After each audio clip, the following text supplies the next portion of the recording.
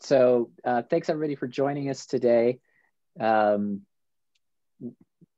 Brian Croxall. I'm in BYU's Office of Digital Humanities, and we're really thrilled to be co-sponsoring with Digital Matters at the U and a host of other names that are on the bottom of the website in the announcement that I should have written them all down, but I didn't. But we're thrilled to be partnering and working on collaborative things as much as we can in this time of weirdness. Rebecca and David asked if I'd introduce Julia, and my first draft of the introduction was simply to write down, don't you know who Julia Flanders is, and just kind of leave it at that. But that seemed a little not as professional as I perhaps should try to be. So I'll do this really quickly, quicker than I could, because there's a lot one could say. But our guest today is Julia Flanders. She's a professor of practice in English and the director of the Digital Scholarship Group in the Northeastern University Library. She directs the Women Writers Project, one of the longest running digital scholarship projects, I think, in the world. It's been going since 1988. She began working at the WWP in 1992, moved from proofreader to managing editor, text-based editor, project manager, until her current apotheosis as director. And early in this journey, she was involved in the transition of the WWP's encoding schema. Yeah, I mean, the session is still there, right? Then yeah, I would just re-export them. Yeah, let's mute all these people. There we go. Okay. Anyway, Julia helped transition WWP to the newfangled guidelines released from the Text Encoding Initiative. This experience was the first of many related to TEI. I would bet if you've learned text encoding in the United States in the last 20 to 25 years, there's a strong chance you either learned it from Julia or from one of her colleagues / students. In another apotheosis, she then served as the chair of the TEI consortium. She also served as the president of the Association for Computers and the Humanities, which is the US-based professional association for DH work. She helped establish the Alliance of Digital Humanities Organization, which is the global meta-organization of DH scholarship. She currently serves as editor-in-chief of Digital Humanities Quarterly, which is an open access peer-reviewed journal. And while it's hard to tell because her online profiles tend toward modesty, I think it's fair to say that she is if not the founder of the journal. Along with Neil Freystadt, she's the co-editor of the Cambridge Companion to Textual Scholarship, and more recently, the co-editor with Fotis Ioannidis of The Shape of Data in Digital Humanities. So as you can see, Julia Flanders is involved in every bit of digital humanities scholarship, whether you are encoding a text, giving a presentation about that work at a conference, or publishing about it. You are working in a space which she has cultivated. Truly, we are all poppies in Flanders Field. So I couldn't be more pleased to have Julia Flanders here with us, and please join me in welcoming her. Thank you, Brian. That's just extraordinarily generous, and I want to thank Rebecca and Brian and David and Marisa and everybody who has worked over the course of what feels, we were just reflecting earlier today, several years attempt to make this happen against all the obstacles. So I'm so delighted to be here and to see everybody, and I'm grateful to everybody for coming out. And I also want to say, especially in the face of that really lovely introduction, that I feel like these days my job is very much a managerial one, and I enjoy it, and I treat that as a kind of research topic, but it means that I feel very humbled around the multitude of kind of what I can't help still thinking of as like real scholarly work that people are doing in digital humanities, and I'm sure is represented in this group. So I always feel a little bit like these kinds of talks are an opportunity for me to get back to topics which I'm actually not really that expert in anymore, if I ever was. So I'm treating this as a kind of an exploration of my own, and I'm really looking forward to your responses and thoughts in the questions and discussion. So I am going to now do the little bits of bureaucracy of getting my screen share going, and hopefully this will not break anything. There we go. And now I'm going to present, which means I can, there, yes, it seems to be working. Can everybody see slides and hear me and everything, all that? Okay, fantastic. So again, thank you very much. And I also, in sort of starting things out, I want to acknowledge and really recognize that the work I'm describing here is the collaborative effort of the Women Writers Project team, which, as Brian notes, goes back a really long ways. My colleagues, Sarah Connell and Ash Clark and Sid Bauman. Sid has been at the Women Writers Project since 1990, which is kind of extraordinary. And also the students and staff and advisors who go back now close to 35 years.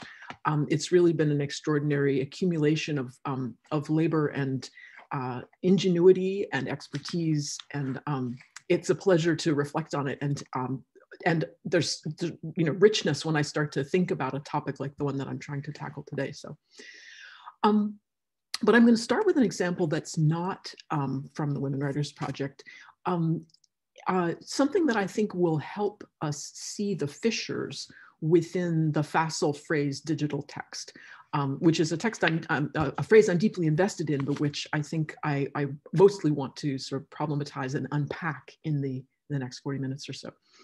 So as part of my work for the Digital Scholarship Group in the Northeastern University Library, I'm a collaborator on the Digital Archive for American Indian Languages, Perseverance and Preservation, which focuses on developing an online environment for language learning based on a digital archive of historical Cherokee language documents. And you can see a sample here. This slide shows a prototype of the interface for the project. And it's actually, the slide is a little confusing, but basically what I'm showing you is both tabs in the interface. So if you were actually at the website, you could see either the translation or the original text, but you can tab between them. And what the slide shows is both of those views. So we're showing here a prototype of the interface for the project, which allows the reader to view both the original document and also a transcription and translation. So the goal is to put learners in touch with their documentary history, with the history of the written record of their language, and all of its variation in terms of region and chronology and personal style and level of education and so forth, together with linguistic resources that can help the learner make sense of the writing system, the language, its etymologies, its phonology, et cetera. And so what we see here, nonchalantly represented in a web page, is actually an incredibly complex interplay of different digital textualities. There's an image of text that was written by hand in Cherokee using the Cherokee syllabary, which is a writing system developed by the Cherokee people in the 19th century, through which they rapidly achieved, I gather, near universal literacy. And that writing is itself on top of a printed form in English. The Cherokee portions have been transliterated into the Roman alphabet using several different possible transliteration systems.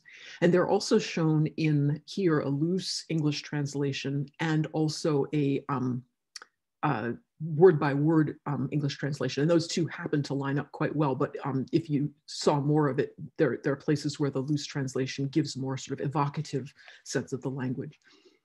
The display on the right is based on data that resides in a database in which each attested word in the document is linked to a deeper aquifer of language, in which grammatical structures such as parts of speech and affixes and rules for combining words and so forth can operate and also be inferred, but they can also be exceptionalized. In other words, there are rules being expressed, but also outliers and situations which are not, where this document varies from what is sort of formally recorded about the language. And the text, in addition to being captured in this linguistic database, is also represented within the project in TEI markup, although that's not represented here in the interface as yet. And the TEI markup gives us a document with editorial layers that can capture variant versions, as well as annotations by community members and translators. And also potentially the markup can capture things like key semantic features, genre features, the interplay between, for example, in this case, printed document and handwriting and so forth. So, if the phrase, the digital text, now rolls off our tongues so easily, like a familiar thing, both an abstraction whose referential scope we're comfortable with, and also as a kind of phenomenon that we might say, we know it when we see it, and we see it all the time. This example, I think, returns us to a confrontation with some of its complexity, both its conceptual complexity and its technical complexity, and its complexity as a space for our minds to operate. So the observant among you will have noticed a slight shift in my title from evolving models of digital scholarship to evolving models of digital textuality. My purpose today is to revisit the history of that complexity, to reawaken our minds to what the digital text has meant in the past, and where it has presented some of its most salient and most interesting conundrums. But I think the implications for digital scholarship will also be clear. So I haven't abandoned that topic, but just kind of mapped it onto the specific questions about textuality that I think are going to be manifest.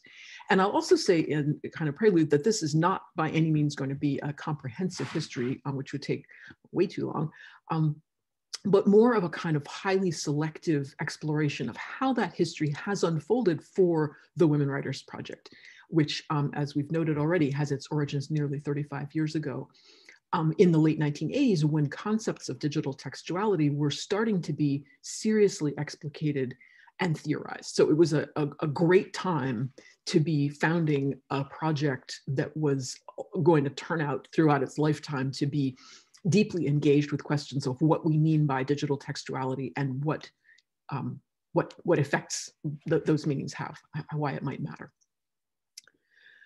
So I'd like to start with a very concrete, very local textual situation, and one that is poised significantly between several different information regimes that have claims on our ideas of what a digital text might be or should be. And that situation is the simple page break. So the page break, of course, is the stuff that happens at the boundaries between pages. So this is an example from Margaret Cavendish's Nature's Pictures. And I actually have the date wrong. This is the 1656, not the 1671. But the stuff we're going to focus on is the stuff that's happening at the bottom of page 3 and the top of page 4. And the boundary is kind of a notional thing. It's a gap. It's a non-place. And the question of what is being broken, whether it's the stream of text or the paper, all of those things come into play when we start to think about the digital text. Some of the stuff that's happening, so this slide here is now representing the bits of page, and then in the middle is the markup, as for example, the Women Writers Project represents it using the TEI guidelines. So some of the stuff that's at stake here in the page break is words and characters that can be said to be on the page, right? There are ink particles on the paper, embedded in the paper. And these, we can argue, need to be transcribed. So these are things like catchwords, like the word lady, the running head, which includes the page number, so the 4 in parentheses down at the bottom, the signature, so the B2 portion, which tells the printer how the printed pages are to be assembled to make the finished book. And there are potentially other pieces of the page break apparatus that also come up that aren't represented here, things like press figures and other little details like that. So we think of this this ink on the page as one primary fact about a page break. Some of the things that happen during the page break are more abstract. So the concept of the break, which is an artifact of the material vehicle of the text. And in fact, it's an artifact of this particular vehicle, this particular printed document distinct from other potential manifestations of this text, other editions which might have page breaks in different places or pages of different sizes, that kind of thing. So it's the break is an abstraction, and it's also an absence. It's a gap. It's a between in our flow of text. And the representation of this abstraction, so in the encoding we see here, the PB element, which captures the notional moment of transition between the two pages, and then the milestone element, which gives us information about the abstraction that is the new page, that is to say the B2 verso page. That representation is not a mimesis of something that's tangibly present, but it's rather a kind of a bringing into being of something else. These elements are in the service of establishing a model of the text in which pages, the construct that we think of as a page, have marked boundaries and number sequences, and which are navigable using things like number sequences, the sequence of signatures, etc. In other words, these abstracted elements are a way of bringing into a kind of real informational life things which are really part of our notional idea about the book and about what the book means to us as users of it in a particular way, right? Not users of it as a doorstop or a weapon, but as an apparatus for delivering text to us. So let's explore the consequences of these ideas a little bit further, following the train of thought of a Women Writers Project encoder, for example, and recapitulating some research that the WWP has been occupied in its early decades. For one thing, where does the break go in relation to things like chapters? So this example here has the break appearing between two lines of poetry, the L at the top of the page and the L at the bottom of the page. So the break happens kind of in the middle of a flow of a poem. Imagine that a chapter ends at the bottom of page B2 recto, and a new chapter begins at the top of page B2 verso. So each of those chapters is encapsulated within the TEI markup as a division, something that has a kind of a wrapper around it that says, here are the boundaries of the chapter. Where does the chapter end? Does the chapter end at the end of the first piece of paper? Does it wait to end until we get to the heading of the next chapter?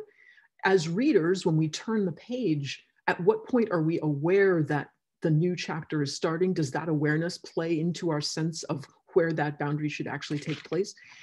Does it matter whether our publishing software has opinions about this? So if your TEI publishing tool is going to put the heading in a weird place, if you put the chapter break and the page break in a weird relationship, should that change your opinion about where those things should occur in relationship to one another? Another question, what is the informational difference between the ink on the page and the structure that's signaled by that mark? So the difference between transcriptional encoding, so in this case, the MW type equals sig B2, that's an actual transcription of the characters that appear in ink on the page, versus the informational encoding, which is captured by the milestone element, where the sort of regularized or idealized or fully systematized version of the signatures is represented. Is there, in fact, a kind of a deep ontological difference between those two systems, or is one just a kind of a normalization for convenience? Another question, what aspects of the ink on the page are informationally substantive? So for example, if we're encoders and we see that 4, the page number with the parentheses, are the parentheses just decoration? Are they something that affects our understanding of the page number? Should they be captured in the PB element? Should they be part of that numeral 4? Should they be captured within the MW type equals page num? Are they significant enough to be worth transcribing, or are they just an artifact like the fact that the page number is centered or something like that? And this partly boils down to a larger question, which is what pieces of information are useful and for what? Like, what do they contribute to our model of the digital text? And these are questions I'm not going to answer, but just to say that, you know, if you're a project, a TEI project like the WWP, you have long meetings about this. And then, you know, long meetings about every other possible type of question you could ask about every other aspect of the document along the same lines. This interplay of materiality and informationality and usage behavior it's an endlessly fascinating problem. Boils down to the question of what is a digital text. If we were planning out a semester-long seminar, we could zoom out in some fascinating directions that use this example as a kind of point of departure for an exploration of early 1990s era debates about digital textuality. And I'm just gonna highlight a few of those to give some examples. First of all, one would want to look to editorial debates about what the significant textual object is, irrespective of how the digital world thinks about that. So is it, for example, the text, so-called, that's described by Anglo-American editorial theorists in the tradition of people like Thomas Tanzel? So in that sense, the text is the informational freight carried by the material vehicle, but not reducible to the material vehicle itself. Or is it the tangible object that circulated and was in people's hands and could be annotated, in which case a transcriptional and modeling approach might have a very different attitude towards the document. Whose text is it? Is it something that, is it an account of the author's aesthetic intentions, the editor's critical synthesis, the object that circulated to readers, the result of some complex social contributions in the manner that D.F. Mackenzie and Jerome McGann focused on? Is it the unfolding genesis from the author's mind? In other words, all of these different editorial approaches and approaches to theorizing the editorial space have a direct application to the questions that we're raising here about the, you know, how text markup can and should model a document, a text, an artifact, an information stream, et cetera. So that's one possible debate that you could spend several fruitful weeks in your hypothetical seminar on. Another topic is debates about what a digital text should be, right? Do our aspirations for it focus on its virtuality? You know, the idea that somehow the digital text is casting off the shackles of print and becoming nimble and fluid. Or are we more attached to a scholarly concept of fidelity, right? With a focus on providing access to inaccessible and rare research objects, where having confidence that the digital text is faithfully carrying those objects to us as researchers is perhaps, you know, the most important thing. Certainly in the 1990s, there was intense anxiety about the feebleness, the corruptibility of the digital text in relation to research aims. And, you know, accompanying those questions is the issue of how much kind of added resolution, how much the digital text becomes almost like a prosthesis for us in being able to see aspects of the text that we couldn't see before. So in cases of, you know, the Beowulf manuscripts where things have been burned, but if you use a special kind of, you know, photographic technology, you can reveal things that are not visible. Or similarly, magnification technologies, all of these you know, play into our sense of what a digital text could be or could be for. A third possibility, the focus might be on the digital text's exposure of editorial method, right? The idea that editorial transparency becomes possible in a way that it isn't in a digital, in a pre-digital edition. In the 1990s, you know, it was extraordinarily important, or it seemed extraordinarily important, that the digital text gives us a layered information system in which the text and the editorial interventions into the text can be disentangled and shown, and in which alternatives can be made manifest to the reader in ways that then empower the reader as a kind of proxy editor, as someone who has a role to play in the editorial ecology that isn't simply that of being a passive consumer of decisions that have already been made. So that's another good chunk of a seminar. And a third nice unit could be on debates about the role of markup. And this is, clearly an area where the Women Writers Project had a lot at stake. Is markup primarily a mode of interpretation, right? Is it a way of recording and sharing local insight?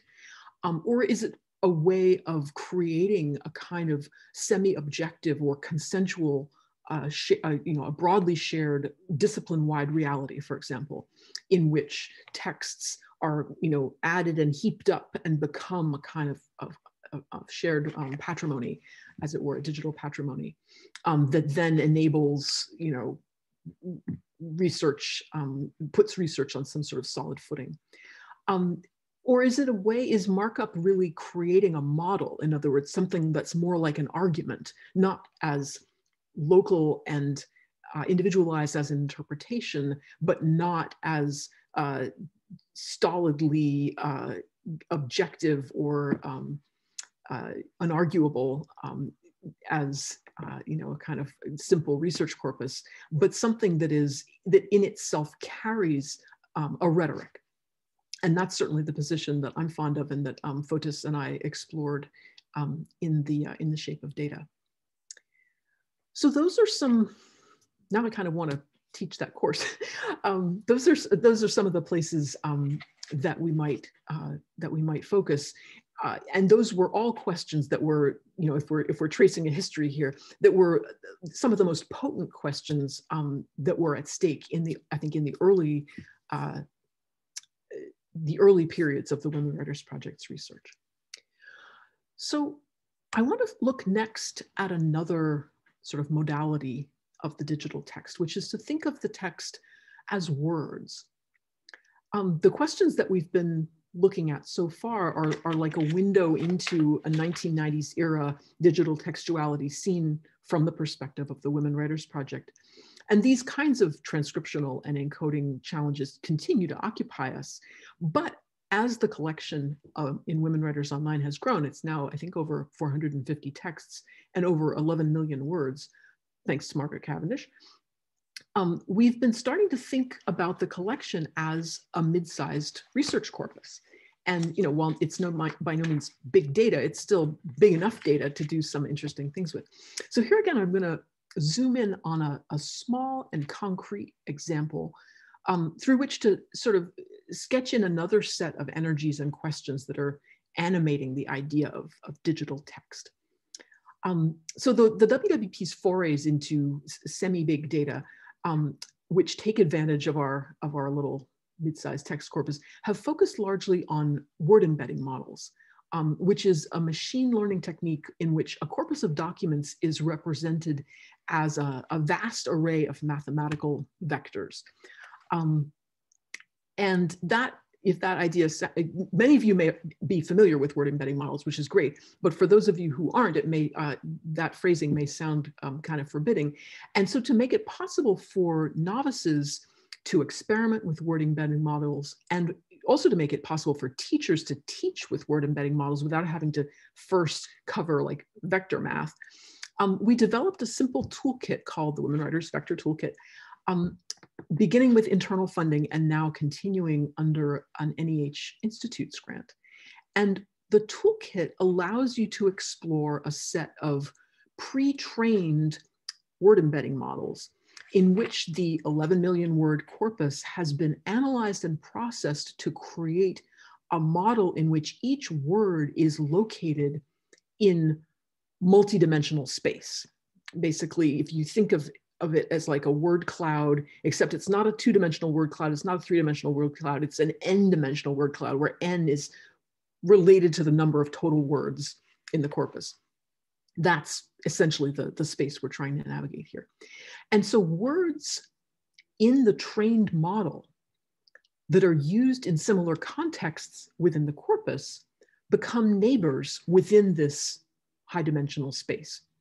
So we can discover semantic relationships between words, and we can explore those relationships and learn something about the concepts that they represent by looking at these clusterings and these neighborhoods. And the specific measure of neighborliness, if we can use that term, is something called cosine similarity. And if that reminds you of high school trigonometry, it is no accident. The cosine similarity of two words basically represents the angle between the vectors for those two words. So if you imagine the corpus or the model as being like an immense dandelion, right? There's that little center, and then there's all this stuff kind of radiating out from it. And you think about the angles between the little seed bits in the dandelion. That's what the cosine similarity is measuring. So, over here, there's a cluster of words that have to do with, love and romance. And over here, there's a cluster that has to do with like banking. So that's the fastest and lousiest explanation of word vectors I've ever given. Anyway, the larger the cosine similarity, the closer the two words are related. And we'll see that coming up in what follows. So similarity and neighborliness here doesn't necessarily mean that the words have similar meanings, but it means that they tend to show up in similar contexts. In other words, they are used in the discourse in analogous ways, which gives us some very interesting things to explore. And I'm going to give some concreteness to this by now looking at the vector toolkit. And I'm not going to do a live demo here, but I encourage you to play with the lab yourself at the link at the bottom of the screen, because it's pretty neat. But I have a whole raft of screenshots, so you've been warned. So first, just a kind of quick overview to kind of familiarize ourselves with how this works. One thing we can do with this interface is we can query the model. We can say, I have a word, where is it in the model, and what are its neighbors? Who are near it in our magic dandelion? So in this case, a query term woman yields a whole bunch of words which are somewhat similar, which are related in vector space to this word. And the cosine similarity is the number, the long multi-digit number on the right.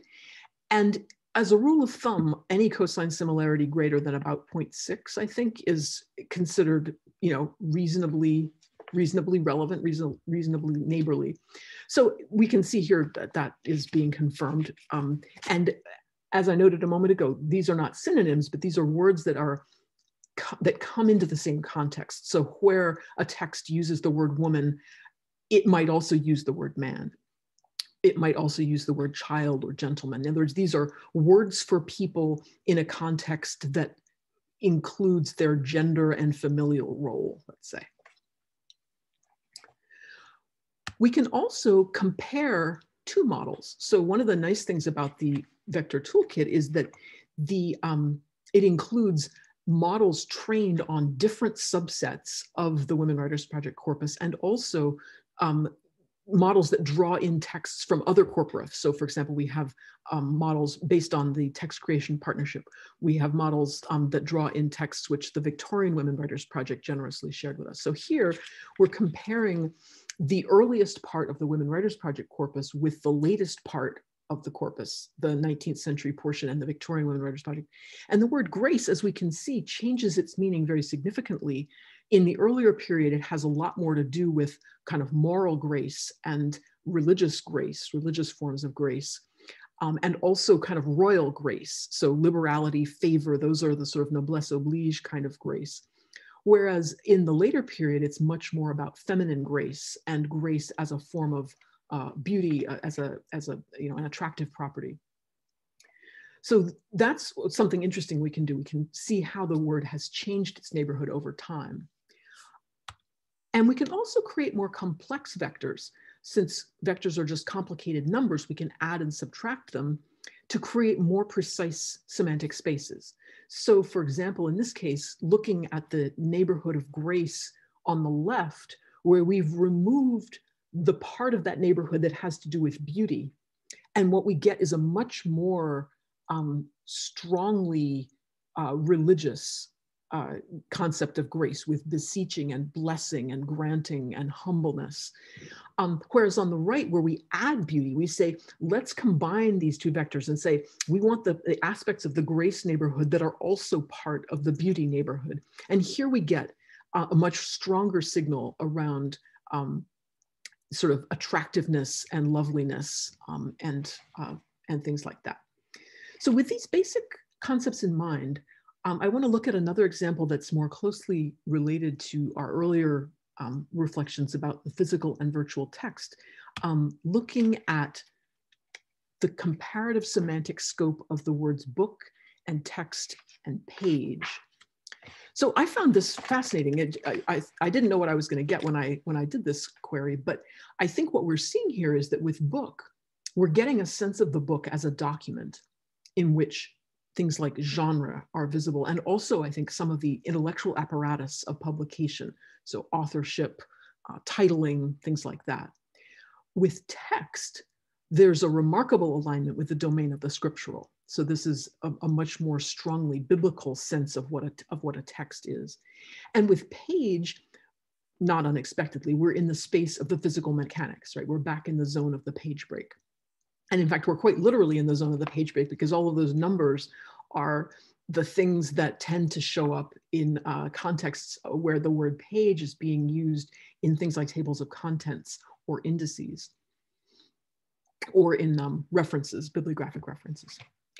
So let's look at a few more complex vectors. Here's one where I've added book and text on the left, and I've added book and page on the right. And I think here we're seeing highlighted and intensified the difference between the concept of the book as a text in that sort of Tanzelian way of thinking about it as a primarily informational space, something where meaning is really at stake.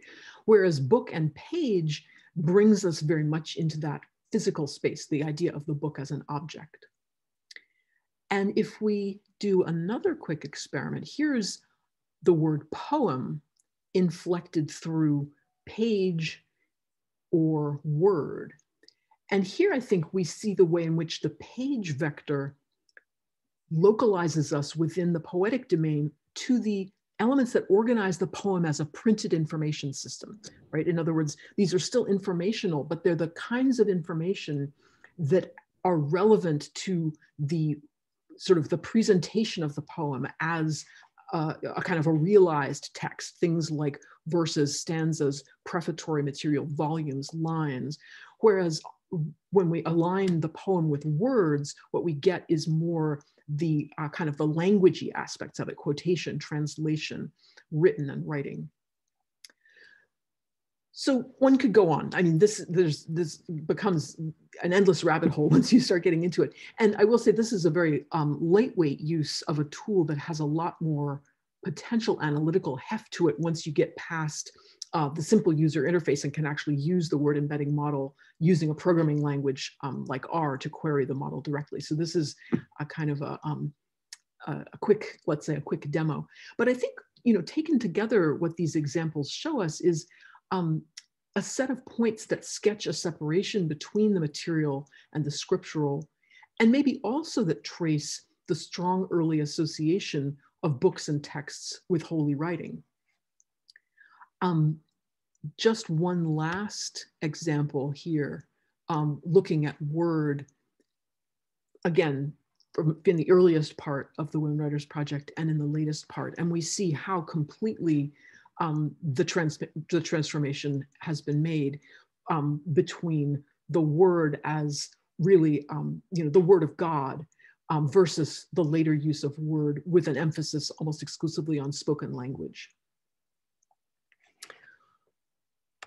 And a similar comparison of book, right? The early book is a very authoritative space, whereas the later book is a more practical, you know, what are we using this for kind of thing. So a few observations just to round off this part of the presentation. First of all, that the digital text we're examining here is not any longer a document or even a set of documents, right? It starts as something that is termed in the technical language as a bag of words. And then it becomes something even more abstracted. It becomes a model of a textual corpus in which what is being brought to intelligibility is the semantic neighborhoods within the shared discursive space of this collection, right? It's not, there's nothing here that can be directly traced back to specific documents. And it's completely ahistorical, except when we're able to artificially construct a comparison by setting two models side by side, as we do here. It has no knowledge of the boundaries between texts, let alone any facts about them, such as authorship or location or length or genre, right? So it's really just a set of little atoms, of word atoms floating around in this space, and atoms that know something about the semantic spaces they came from. That's really all they carry with them. And if we compare this kind of model with the earlier model of a text that XML really instantiates, there are some similarities in the sense that both are abstracted away from the textual sources that we're familiar with as books. But this is modeling something completely different. It's modeling a universe of language that's attested in documents, rather than modeling the structural or rhetorical or generic space of an individual text. And it's also worth noting that the set of word embedding models that are gathered in the Women Writers Vector Toolkit, unlike many of the word embedding models that are out there kind of in the wild, do carry with them some traces of their origins in the WWP's XML collection. So I'm saying that, it's ahistorical, it's, a bag of words, but our word embedding models are cleverly constructed because they have their roots in our TEI markup. We're able to filter the bag of words as it is created based on where in the XML structure the words are coming from. So for example, if you were paying close attention, you might have seen a menu in which the list of available corpora was visible. And many of these are created by taking the WWP's XML markup and using it to extract explicit sub-bags, let's say, from the bigger bag of words that represent things like specific genres or time periods, or that exclude or include certain kinds of paratexts.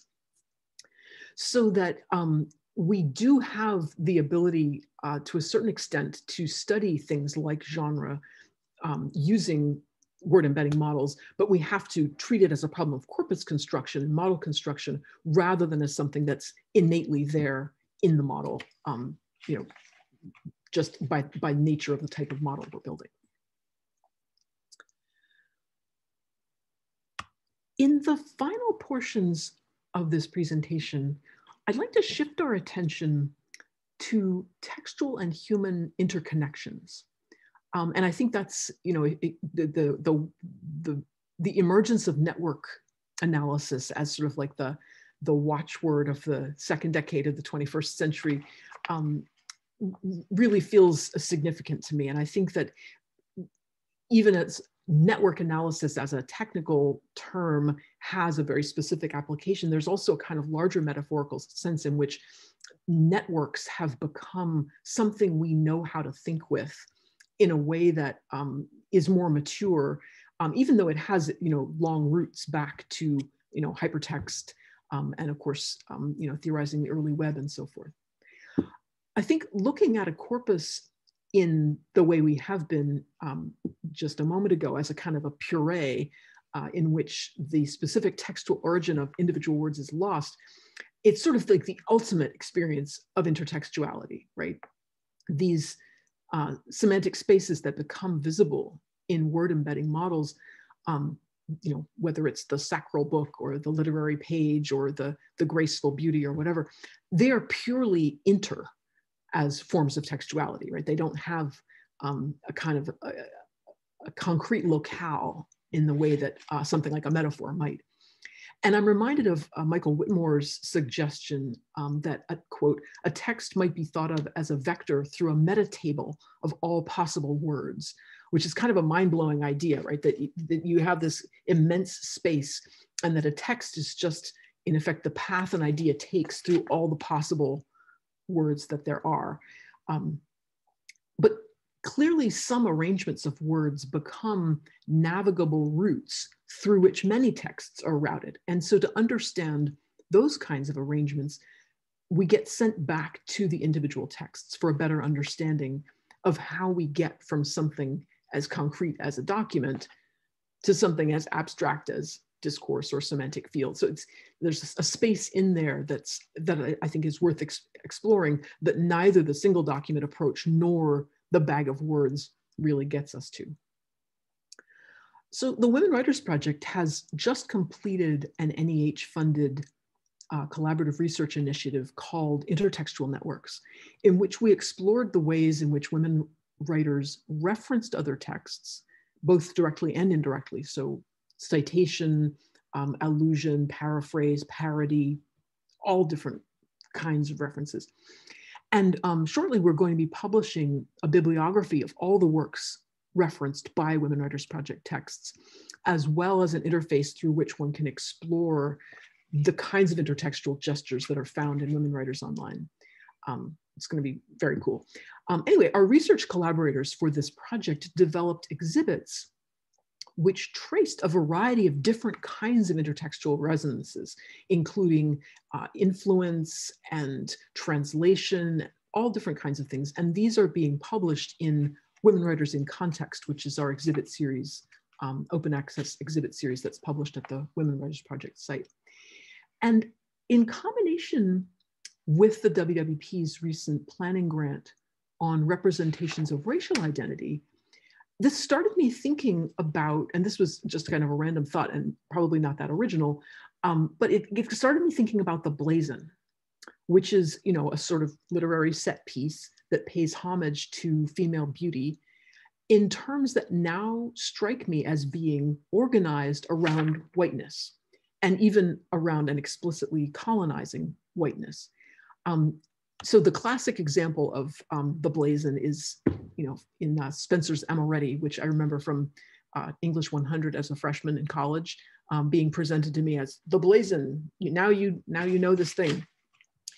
And I started thinking about how one might find blazons in the WWP collection to start to think intertextually about the blazon and about the work that the blazon trope is doing in texts by women. And also about what one might do to situate these within a larger discursive space of racialized representations of the body, with the ultimate goal of building some kinds of formal connections among them that could be explored by readers. So, you know, maybe building an exhibit of some kind that would give readers a way to navigate through the Women Writers Online collection, thinking with the blazon format. So this is a project that, you know, who knows, this talk may be as far as it gets, but as a starting point, I first thought of searching for the phrase ruby lips, which is a kind of a key term for the intertextual blazon, and one that I thought would be least likely to have distracting connections to other semantic spaces. And indeed, if we look at the Women Writers Vector Toolkit, we can see that there's a strong correlation between the term, the pairing of the ruby vector and the lips vector, and other elements of the traditional blazon, right? Ruby lips also gets us pearly cheek, vermeil, cheeks, rosy, sparkling, vermilion. So there's a blazon-like neighborhood that might, if we had more than 10 terms on our list, might even go further than this. And so then, having kind of established that there was this little neighborhood going on, I searched for ruby lips in the Women Writers Online collection just as a collocate. And that search yielded several fascinating examples. In fact, out of, I think there were 17 texts where those words are found in close proximity, at least 6 of those seem to include deliberate explorations or reworkings of the blazon as a literary trope. But what's more striking is the specific ways in which that trope is itself troped. So 3 of them are satirical. And part of the effect of the intertextual reference here is precisely to enable the nimbleness of the satire. Right? It stands on the legs of the giant, which is the blazon. And this kind of satirical reapplication of the blazon is also, common out there. I'm sure many of us have seen examples in our own studies or in courses that we might have taken. The recognizability of the ruby lips when taken together with other anatomical markers of the blazon tropes, of the cheeks, the teeth, the complexion, the forehead, and so forth, it provides a kind of frictional structure, I think, that marks out crucial boundaries of gender and nation and class in these 3 examples. So the effeminacy of the young man in the first example from Margaret Cavendish, the foreignness of the Swedish woman, and then the comical artlessness of Mrs. Dowdy in the Saint-Livre play, where she's described in the cast of characters at the beginning of the play as Mrs. Dowdy, a Somersetshire widow come to town to learn breeding. So these are certainly cases of kind of like the anti-blazon, let's say, and they're all working intertextually off of each other if one is reading the corpus as a whole. The other 3 blazons are marked by tragedy or pathos. So in the Chandler poem Jephthah's Vow, immediately after this description of Jephthah's daughter, the girl runs out to meet her father, who has vowed to kill the first household member that he sees. So this is a classic episode from the Bible. And there's a moment that I'm not quoting here where there's a kind of an anti-blazon where her face becomes ashen, and all of the attributes that were described here are kind of reversed through the tragedy of what she's about to experience. In Rossen's The Inquisitor, this description of Zelia, the fairest among the daughters of Arabia, turns out to be a prelude to violence. In which Zelia is kidnapped and enslaved by the Christian whose life she's saved, and she ultimately throws herself into the sea and is killed. And in Clark's The Eskimo, Chimera, who's the Eskimo woman in the description, is discovered in a grove having been attacked and gravely wounded by her husband's jealous would-be lover. And she's ultimately adopted by an English family and brought back to England on condition that she adopt English dress and subject herself to English culture, and in effect become a model English woman in the way that the blazon sort of pulls her in that direction at the outset. So whereas in the satirical examples, the blazon was essential to the satire, I think in these tragic or pathetic scenes, its function is a little less clear. But I think the cultural and narrative resonance of these scenes is, in a way, it's fully accessible without the set piece of the blazon. But I think it's significant that all 3 of these women are people of color and that they're culturally marked.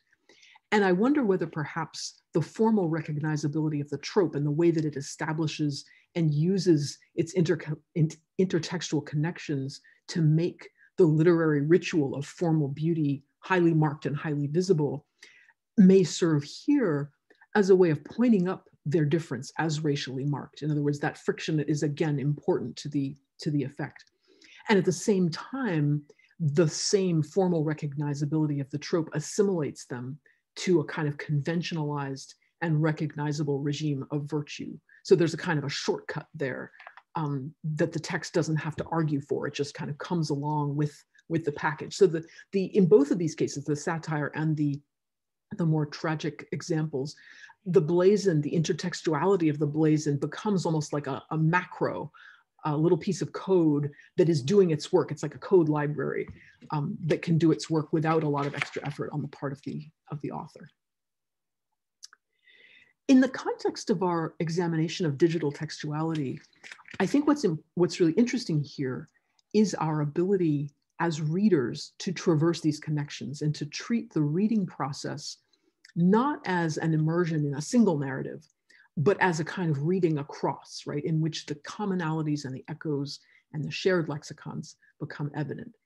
You can think of this as a form of distant reading, perhaps, but it's one that brings the corpus level view into dialogue with the text level view in what has been called zoomable reading by my colleague Ryan Cordell, or scalable reading by Martin Mueller.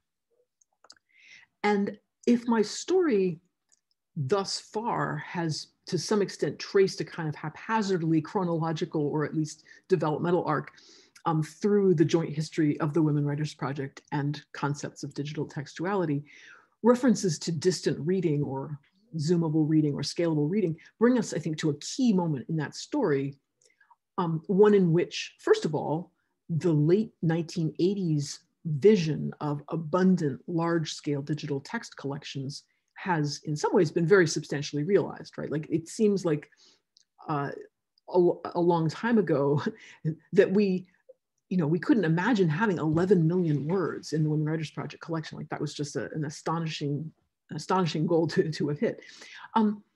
But also a moment where, as a result, we see the emergence of a set of methods for corpus-based text analysis whose claims by their nature are dependent on deeper claims about the representativeness of the corpus and about whether it is a good representation of what we want to study. In other words, the trajectory that brings us to corpus-based research also brings us to a moment of reckoning where we have to think of our corpus as in terms of its adequacy with respect to the kind of research that we want to do. And the problem of representativeness is widely acknowledged, fair enough, although I think too often with a formula that kind of says, I know that as long as I demonstrate that I'm aware of this problem, I can go ahead with my work without actually addressing it. I see that all too often as a journal editor. And there are also efforts to create better, different corpora, whether those are corpora with better metadata about the things that that matter to us in terms of representatives, whether those are race or gender or whatever other properties. These might be more inclusive corpora that cast a wider net, that manage to be more diverse. These might be more balanced corpora, so a corpus that's half women and half men or something like that. Or corpora that draw on a broader strata of cultural materials, so corpora that draw in archival materials, that draw in materials from community organizations, whatever the solution might be. And these efforts are not by any means pointless exercises, right? They're important, but I'm going to skip over them to get finally to the acknowledgement that our research corpora can never be representative in the strict sense, precisely because they are, and to the degree that they are, colonial in nature. And by this, I mean that the long history of operations that lead to their existence as corpora, as digital corpora, which include literacies, authorship, publication, dissemination, archiving, curation, preservation, all of those things taking place before we even get to the point of creating the digital corpus. All of those operations act fundamentally to create representational discrepancies and silences and absences that can't be remedied by fuller discovery or by more comprehensive digitization programs or better metadata, because the problem is anterior to those practices. In other words, our corpora, like our archives, can only ever be representative of that limited partial record that is made up as much of silence and gaps as it is of evidence and information, as numerous scholars have documented. So digital textuality now, in the era of Black Lives Matter, has to also be, as Saidiya Hartman argues, a subjunctive textuality, a textuality of interpolated knowledge, a speculative narration that Hartman calls critical fabulation, which I think is a really lovely term. And the Women Writers Project has been working since this summer with a group of scholars on an internal planning grant focused on the representation of racialization in the WWP collection. And those discussions have been incredibly generative. And I want to close now with just a few examples that I've found inspirational in thinking about what this kind of textuality might look like, what this kind of subjunctive textuality and a reparative textuality might look like. So the first example, I was fortunate to hear a presentation by Kevin Adonis Brown, in which he described an archives-based pedagogy where he has his students begin their research projects by annotating archival objects. So filling in gaps, extrapolating new narratives, adding their own voices. Elsewhere, he's described the archive as a generative space. This is in a project he has called the Discarded Archive. And it's generative in ways that contrast strongly with the static and preservationist ethos that predominates in the academic digital archival sphere, and that traces back, I think, to the ideas of fidelity and access that we spoke of at the very beginning. So that's one example. The second example is the Early Caribbean Digital Archive, which is co-directed by my colleagues Nicole Aljo and Elizabeth Maddock Dillon at Northeastern. And the ECDA has for several years now been examining ways of using digital text encoding based on the TEI guidelines to perform a kind of inversion of textual representation. So instead of treating the conventional document as a sacrosanct structure, they're experimenting with ways of giving primacy and visibility and validity to the embedded narratives, which may be brief or ventriloquized or heavily mediated, narratives in which the voices of enslaved people can be discerned. And they've also been experimenting with holding workshops in which community members in the Caribbean contribute speculative narratives that provide histories and identities for unnamed enslaved and marginalized figures in colonial narratives. So here again, this idea of critical fabulation is coming very much to the fore. And finally, inspired by these examples, as part of a recent, as part of the planning grant that I mentioned, that the Women Writers Project is operating under now, which is focusing on representing racialization in the Women Writers Project collection, we are starting to plan something that we're calling informally, and I hope this is a placeholder because it's not the most wonderful title ever, but anyway, we're calling it the Analyze-a-thon, an event at which we plan to provide participants with versions of the Women Writers Project texts and ask them to simply experiment as open-endedly as possible with making race more visible in these texts.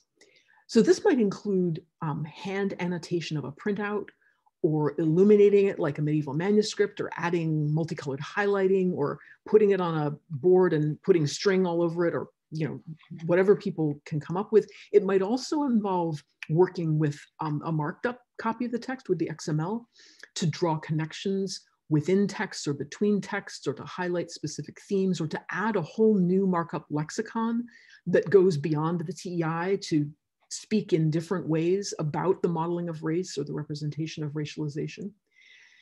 It might involve completely rewriting the text. It might involve reordering its parts, or creating new derived texts with a completely different emphasis or ways of making meaning. In other words, treating the digital text as a subjunctive, as a set of possible worlds, rather than as an established fact. And we intend this event, frankly, as a way of making our own heads explode, and I think they will. But we will use the results to launch us on a path of experimentation that we hope will result in some very different kinds of digital texts. And I hope that these new forms of digital textuality will be able to carry us forward into sort of better spaces for our corpus. I have gone on long enough, and I now really am looking forward to your thoughts and questions about digital textuality. So thank you all so much for your attention, and I will wrap up there and look forward to what you have to say. Great. Thank you so much, Julia. Whether you're muted or unmuted or have emojis, this is where we show our appreciation through various forms of Zoom clapping. Yay. So we've reserved plenty of time for questions. I think a lot of us would love to talk about Women's Writers Project and the things that you explored in the talk today. Feel free to add your questions to the chat box, or you could feel free to unmute yourself and just go ahead and ask. I think we have an okay size where we could do that.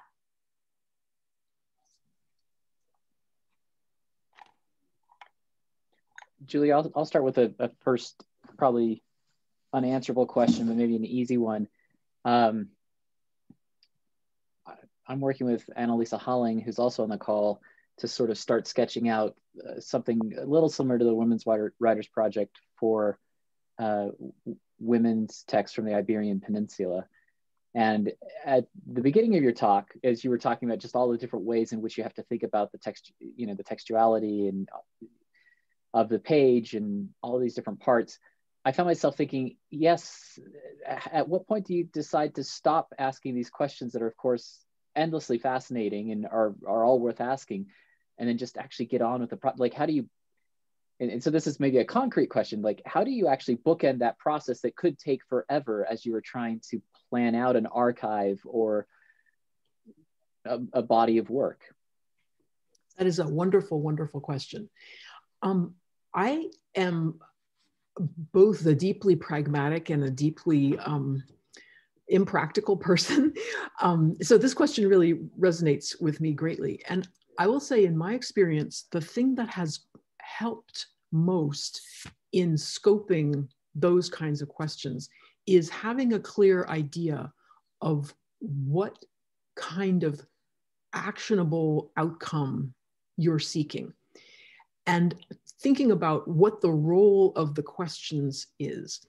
So for the Women Writers Project, we knew at the start that we wanted to create a collection of texts and, you know, use that collection, give it to people to teach, et cetera, all those kinds of things. But we also knew that we wanted to be a research project. In other words, it was important to our identity and honestly important to our fundraising strategy to be a project that was a space for these questions. And what that did was it gave us a kind of dialogue space where we could feel licensed to pursue those questions as long as we felt we were generating interesting research that other people could benefit from. But bookended by, or, you know, stopped by the kind of countervailing sense that at some point we needed to also make a decision that was going to serve our goal of publishing something for a specific audience.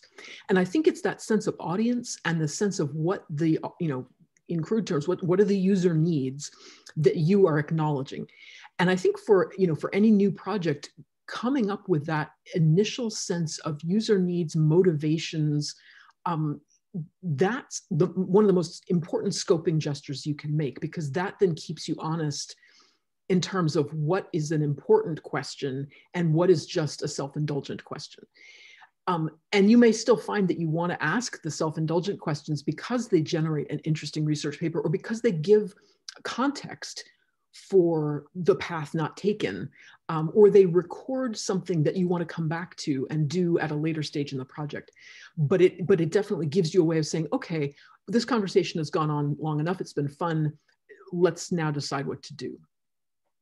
And I think the same exact logic applies to questions of customization.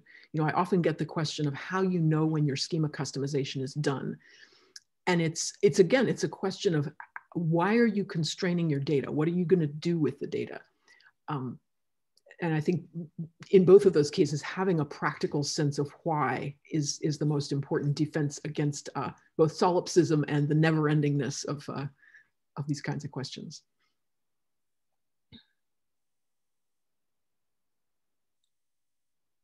Do we have another question? I mean, I have a couple too, but I wanted to hold on. Sorry, I have a question, but my video isn't working. So, hang on, let me see. Okay, there we go. So my question has to do. Actually, I have two questions, if that's okay. One is sort more technical. How far are we, in the sense of digital humanists, from being able to do this kind of analysis on more like nebulous features? I mean, I've seen Meredith Martin trying to do it on meter and things like that, and that always, you know, means somebody else is coming through and saying, oh, this is a meter. And it's so that kind of intervention. And I was talking with Craig the other night about, well, how could you like compare style? Like what kinds of stylistic features could you have, like grammatical patterns or syntactical patterns? And so I'm wondering, that's just a real question, like how far is the kind of analysis that you're doing with the embedded word from looking at more nebulous things? That's a great question. This is an area where I'm aware that other people are really specialists, and good answers in this area are going to come from specialists. But I will go out on a limb. My sense is that there's now a very sophisticated and pretty well documented tool set for a lot of different, what you might think of as, it's a lot of different observational tools that can get at different aspects of textuality. So word embedding models are great if what you're interested in is sort of clouds, lexical clouds from which you can infer semantics. Topic models are great if what you're interested in is sort of seeing how topicality bubbles out of a set of documents with certain properties.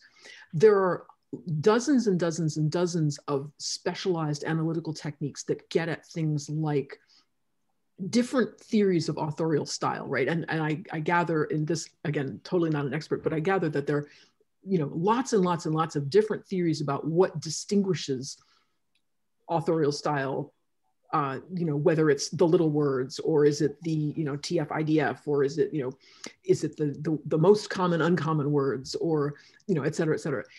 All of those, and that's a branch of research that's actually been around forever. Like I didn't include it because I don't know very much about it, but back in the 1990s when I started going to the early humanities computing conferences, the text analysis people were all stylometrists, right? They wanted to know things about authorial style. That was what mattered most to them, next to being able to identify mystery authors. So I'm sure that there's a lot of sort of statistical sophistication there. I think though that the question is really, how do you distinguish between the mathematical evidence that you're getting, and how do you cross the gap between the mathematical evidence you're getting and the subtler concept that you're really trying to think with, right? Because authorial style isn't the sum of term frequency, inverse document frequency, and hues, whatever, and et cetera. It's something else, of which all of those things are little tiny symptoms or proxies or operationalizations or something. And I think the really hard problem is knowing enough about those statistical methods and also having a kind of clear enough sense of what you mean by style to make that translation between those tools and what you're actually trying to learn. In other words, it's easy to be beguiled by a tool and think it's telling you something when it's actually not really speaking to your own sense of the problem. But I think in technical terms, the tools are getting better and better. I don't know how close we are. I don't know how far there is to go. I certainly see research that does, interesting things in distinguishing fairly subtly between, different authors, different periods of different authors. I saw a wonderful article on Margaret Cavendish, which was showing, and I think it was using DocuScope, which is this awesome tool, which uses a kind of lexicon of rhetorical patterns, like, how can I describe this? It identifies hundreds of different rhetorical patterns that are things like, are you talking about someone in the third person? Or are you asking questions? Or are you using abstract words? Or are you using concepts of futurity, right? Like all of these different kinds of things. And it treats each of those as a vector in the text. And this person was using this tool and was able to make really interesting arguments about, how Margaret Cavendish's later philosophical writings pivoted from her poetic work. And it was absolutely enthralling. So I guess I'm saying over and over again and never finishing the sentence. I think progress is being made, but I don't know how much, I don't know where the line ends. So I don't know what percentage of it we've traversed. Can I ask my second question too, which is completely unrelated? Sure. Okay, so my second question has to do with, no one here is going to be surprised by this, fan studies and the Archive of Our Own project that was the basis of, I don't know if you know, Abigail DeKosnik's Rogue Archives, which was a book about, you know, sort of alternate archives that they, not just in the internet, but it went in that direction. And I was struck by, I mean, obviously, do you know that project? Do you know Archive of Our Own?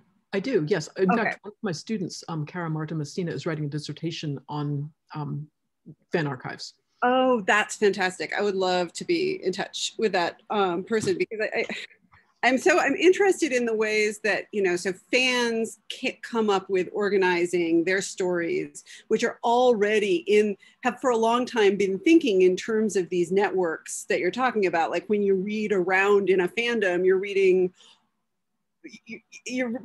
much more, you know, a kind of story of characters than you are a series of individual texts.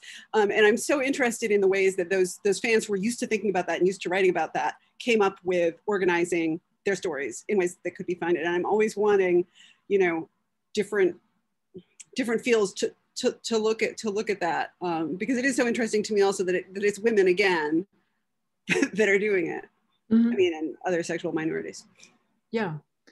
Yeah, I think I'm not going to go on at such length on that question, because I'm sure other people have things also. But I will say that I think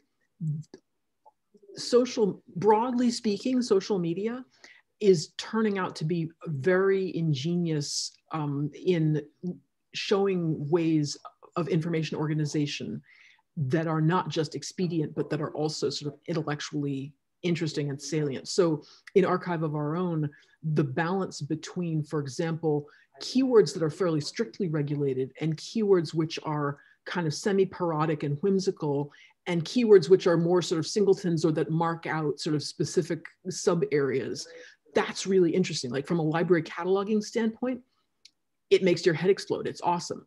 Similarly, I'm on Ravelry. Any of you who's a knitter probably knows what that is. It's a social media thing for knitters, and it's the world's best database. Everything it's like a massive knowledge graph about the fiber arts. It's fantastic. I would love to have a digital humanities project that was that awesome. So anyway, I think there's a lot we can learn from those things. Other questions? Not too far off from what Anne was asking. I was really intrigued with when you're talking about word vectors and the blazon and particularly the phrase like ruby lips. And the thing that like struck me, and I may have kind of got lost while you were saying this, so forgive me if I'm repeating what you're saying exactly, but the thing that struck me is that it was exactly that repeated co-occurrence of those words. And so the fact of it's being exactly the same would lead me to think, similar to what Anne was saying about fans, is that it's like some of the stuff I've seen doing some fan research is that like when fans do the exact same thing, they do the exact same thing, but then a little bit different, and that small difference stands out by contrast, right? And so it seems that using the phrase like ruby lips again and again, like points to it being parodical, or points to it, as you're saying, doing something so, like pointing out something by contrast to it. So I was curious about that more structurally, like zooming out from that particular analysis, if there are like ways that you guys have thought about that sort of like exact co-occurrence, and then the networks of those exact co-occurrences as being in some ways like signs of parity, or signs of other like kind of like, as you were saying, like external social neighborhoods that may signify something else, and maybe doing that programmatically through the corpus. Like what are some like unusual words that go together in ways they shouldn't, but then come up again and again? That's fascinating, yeah. I was a little sloppier actually in my presentation. I might not have made this clear, but the examples I was finding in Women Writers Online were not a literal ruby lips collocate. They were, I set the windows so that they could be within, I think, 10 words of each other. And, you know, in poetry, you know, there it gets kind of inflected. So like lips of ruby hue, or lips like rubies, or whatever. So I included all of those, and I didn't look at how, I didn't look explicitly at how often the phrase itself comes up, but I think it's comparatively rare. compared with the proliferation of just sort of adjectival rubinesses of nominal ellipses. However, I think your point is really well taken. And I'm really grateful to you, actually. This is a really interesting insight. Because as you say, it's the recognizability of the core term that makes it possible for the variation to be perceptible as such. And that's how intertextuality, I think, really works. I do know of a few projects which are working with sort of, I don't know if it's really machine learning or if it's just like the vast application of machinery to the question of detecting all the unusual verbal echoes. My colleague David Smith in the CS department at Northeastern does a lot of work with textual reuse and detection of quotations. And he's working with my colleague Rand Cordell on the Oceanic Exchanges and Viral Text projects, which are looking at how in periodicals, in 19th century periodicals, texts are reused and reprinted widely, and how they proliferate. And he's using this question of, how do you detect what's an actual verbal echo versus what's just words that always go together. Like go together, that's not interesting because everybody says go together. But if we said go together gently, then that would be something that if you heard it, you'd be like, oh, they must have gotten that from somewhere. So I think this is something that people who study textual reuse are attuned to. And I don't know if the folks who study intertextuality from a literary perspective are hooked up with the folks who study textual reuse, but they should be. And I feel like if we weren't at the end of our intertextuality grant, but instead we're at the beginning of it, or if we were to write another grant proposal, which is a better idea, we would go knocking on David's door and say, okay, now we know what these people were reading. Now we could create the corpus of texts women read, and we could get more of a sense of like, how selective are they being? Or how can we work more tightly with these ideas of parody and reworking and think more with more nuance along the lines of what you're saying. So I love that. And thank you. That's really cool. I have a kind of question that might lead to the question that I wanted to ask, but that speaks to this question about repetition with difference. There's a concept that I've been loving lately called the snow clone, especially in science fiction. So the idea that there's this phrase and you swap out one word and it just becomes this kind of constantly mutating thing. So what is this thing you call a kiss, right?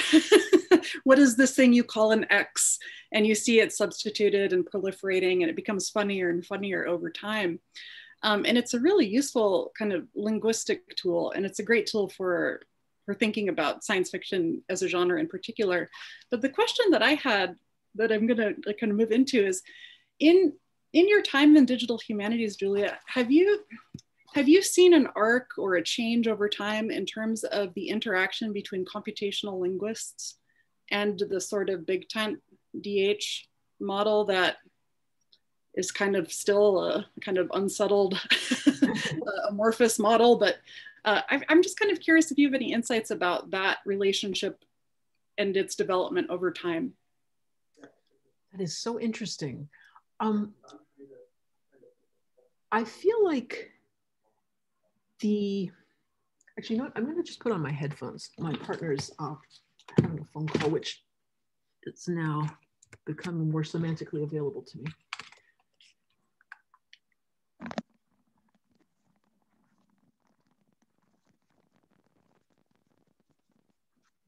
Still hear me? Okay, cool. Sorry, my headphones are in a total snit here, speaking of fiber arts. So I feel like, unfortunately, there has not been as much interchange between the computational linguists and the digital humanists as one would have liked. And I speak as a journal editor who would love to see the subdisciplines of digital humanities talk to each other and also make greater efforts towards mutual intelligibility and mutual usefulness, because I feel that computational linguistics in particular, now that everybody's interested in big data and in how we can understand language through large tools and stuff like that, it's in a good position, right? They've got a huge body of expertise that the rest of us would love to have. Having said that, I'm sure that the folks who are doing machine learning, et cetera, are steeped in that. And the fact that I'm not aware of it doesn't mean it's not happening. It just means, as I said before, I'm a manager these days, not a researcher. So yeah, I'm not sure where more I can go with an answer, except to say that it feels like a very useful connection to mine. And I think one of the things I wonder is whether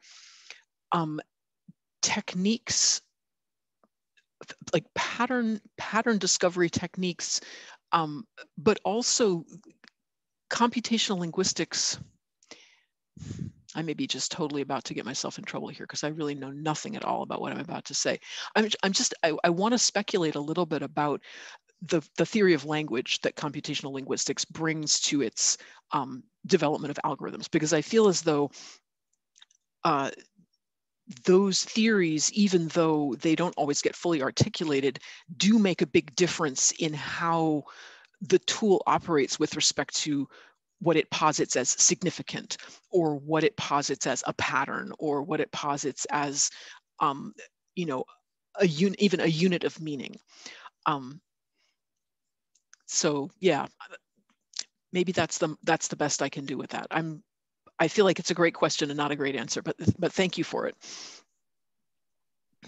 Thank you for that. That's really kind of, it's been something I've been thinking about a lot, and it's helpful to kind of hear different perspectives on it. So thanks. I think also partly I'm foundering on the fact that my grasp of the distinction between corpus linguistics and computational linguistics is a little feeble. And it sort of boils down to one conversation I had with a lovely person that I met at a conference in Germany, and we walked back from the conference site to the hotel, and it was like a 5-mile walk. So we had a good long conversation in which I grilled her about computational linguistics and corpus linguistics. But it was the end of a long day, so I feel like I have the glow and none of the facts. But I feel like the difference between algorithmic versus observational approaches and theories of language matter there, and I think that too informs how we think about machine learning versus statistical methods. In other words, there's a kind of an observational approach that's been around for a long time, sort of gathering statistics about corpora. And then there's this new sort of machine learning unsupervised approaches that are trying to sort of create models and infer patterns and things, which is, I feel like, more on the computational linguistics side of things. But again, yes, getting myself in deep water. If there's anybody here who knows 5 things about these things, you probably know how wrong I am. Well, I'm sure some people at BYU do, because they excel at computational linguistics. I am seeing though that we are up to the hour, and I want to be mindful of Julia's time, especially in a different time zone. And I want to thank you so much for being here. This session was recorded today, so we will distribute that to the Digital Matters listserv probably by next Monday. But thank you so much, Julia, for being here today. Thank you all so much for these questions and for your attention and for coming. And it's been a true pleasure. Thank you very much. Thank you. Bye-bye.